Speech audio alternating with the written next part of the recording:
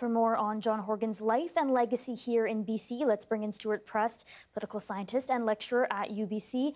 Stewart, John Horgan did not spend much time, if any, speaking publicly about his own legacy. How do you think he should be remembered by British Columbians today?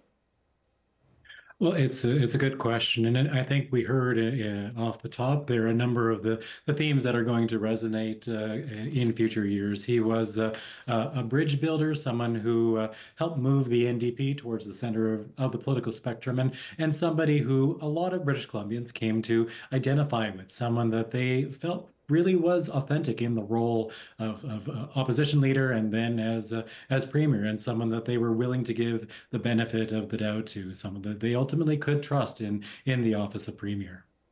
The NDP had a tremendous amount of support under Horgan. Why do you think his leadership resonated so well with so many British Columbians?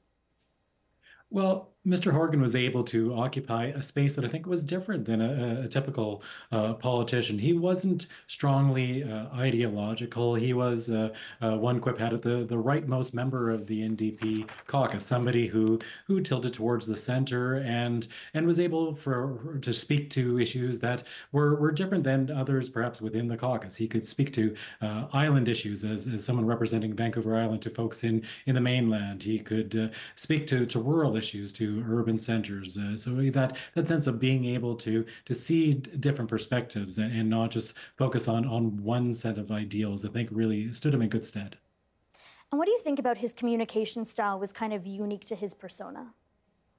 Absolutely. He was somebody who, for better and for worse, could speak off the cuff and speak his mind. And quite often, I think that helped endear voters to him. It gave that sense that he really was saying what he thought about issues. Occasionally, got him into hot water when he lost his temper or said something that was intemperate. But that authenticity then was one of his saving graces as well. I think the fact that when he made a mistake, he was quick to own up to it and point to a different direction. And he really seemed to learn from those mistakes. I think all that helped build this legacy of a politician that people saw themselves in and felt they could trust.